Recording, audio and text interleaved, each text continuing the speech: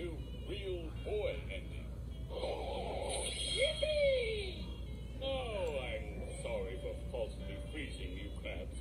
And may I say, sir, you are a very lucky fellow to have in your employ such a brave, faithful, and heroic young lad.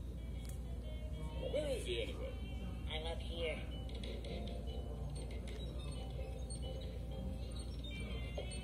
Hey, morning. Go to him now, Krabs.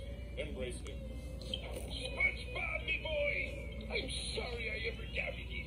That's a mistake I won't make again. Oh, Mr. Krabs, you old soft serve. And now, SpongeBob, I'm gonna do something that I should have done 6 days ago. Mr. Squidward, front and center, please. I think we all know who rightfully deserves to wear that manager pin.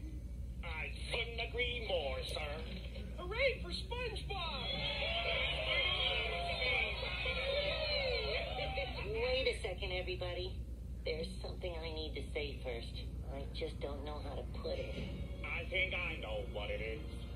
After going on your life-changing journey, you now realize you don't want what you thought you wanted.